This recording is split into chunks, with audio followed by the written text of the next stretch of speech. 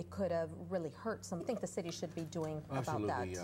First of all, let's conduct a thorough investigation. I do have a question of why that firearm was loaded. First of all, when you're going to have kids and people around, and the safety concern is what really bothers me the most. And fortunately, thank God that nobody got hurt, but it could have turned into a real serious situation. I think we have to modify and make sure that we learn something from this. We all make mistakes, but when you're talking about a firearm, 50 caliber, you're talking about a real heavy-duty weapon, and I think that we ought to take the proper steps. But let's not jump into conclusions. Let's make sure that we conduct a thorough investigation and then find out what really happened. But I think we need to be a little more careful when we're going to have weapons and make sure that they're not in the hands of the public.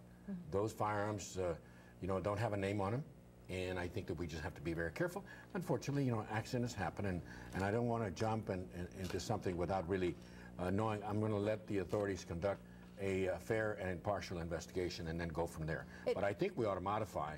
On the offset, I will tell you this, that if you're going to have a situation where you're going to expose weapons, first of all, I don't think they ought to be loaded. And I think we have to take the proper measures to protect the citizens. If there is negligence to be found on someone's part, do you think someone should be charged for that or fired from their job? Well, I think that you got to look at all the facts. I don't want to conduct a personal investigation. I'll let the authorities, and then maybe there could be some disciplinary. But let me look at. Let's take a chance and look at the facts. I think that's important.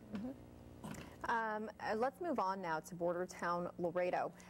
Some members of the force who are being featured in that reality show are going to be going to the Today Show this week and being featured. So what do you have to say to that? Well, first of all, let me tell you how proud I am of the police department. Aside from that incident, we all make mistakes, but I am so proud of this police department because you have men and women that dedicate themselves and put their lives on the line, facing the challenges. They don't know where they're going to come home. But I think this is going to depict the City of Laredo Police Department as one of the finest police departments in the country. We have been able to reduce violent crime, property crimes. I think that says a lot about the police department. And for them to be on the national stage with Al Roker or the Today Show, I think that's going to show Laredo in a better in a better view. And I think that's important. I was invited to go, but and in all respect to the officers, they're the ones that are important. They're the ones that ought to be featured because they risk their lives every day. And sometimes we take them for granted. When you talk about how much dope they have been able to confiscate, how many weapons they confiscated, let's focus on the police department. I think at the offset, I was very impressed with the conversation that I had with Al Roker. Al Roker's purpose is trying to show a police department that's comprised of mostly Latinos in the minority community, and they're doing such a great job. I'm really proud of them, and I think at the offset, I think you're going to see the police department being represented as highly professional, highly dedicated, and committed to the challenges that they face on the border. Well, really quickly, a lot of people have been talking about this. Literally in the promotion it says Laredo is a border town under siege. Siege of what? I mean, why would they promote this story this way? Well, they're trying to get the attention. When you do a promo, and they modified the initial promo that they did, and Al Roker said the same thing. And, when they promote something, it's that they want to attract the viewer. They want to get the viewer. But at the end of the day, I think the Laredo Police Department and the City of Laredo is going to shine. We have been able to contain the crime on this side of the border.